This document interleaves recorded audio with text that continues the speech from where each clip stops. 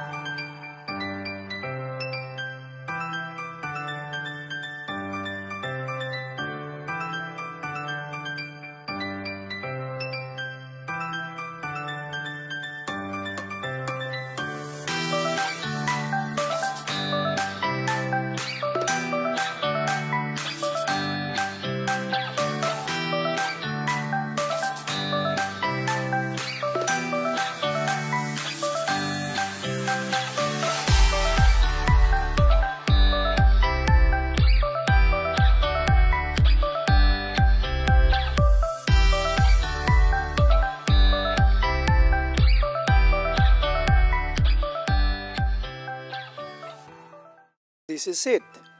This is Sarracenia minor, or commonly called hooded pitcher plant. This is one of the many species of carnivorous plants. This pitcher plant is easily identified because of the overarching hood that hides the opening of the pitcher to prevent rain droplets to be collected. It possesses an areolus or white semi-translucent spot which is believed to aid in the entrapment of prey by increasing the amount of light entering the back of the hood, which entice insects to enter and fall into the base, where they are digested by the enzymes. They also have downward pointing hairs on the inside to prevent the escape of captured insects. They get nourishment from the nutrients of the digested insects. This plant grows best in moist soil. In Nanay's case, she planted it in sphagnum moss taken from the bark of trees and dried green mosses scraped from the walls of concrete fences mixed in soil. The pot then is placed in another container where water is steady. This provides moist for the soil. They can be propagated by seed but will not flower for the first 4 to 5 years. But propagation is easy by rhizome division. They can grow up to 12 to 18 inches and 12 to 24 inches wide in wild and tend to grow in colonies. Actually, all the elongated leaves can turn into pitchers. They are offshoots from the tip part of the leaves, then they modify into pitchers. When you see a wider opening, that means they are mature pitchers, and those with narrow ones are younger. When they reach maturity, they turn from greenish to reddish color. God is our amazing creator, and in every creation, He signs it with His awesomeness. So in your garden, think of Him and praise Him for who He is as our Creator. This is all, folks. I hope you like it.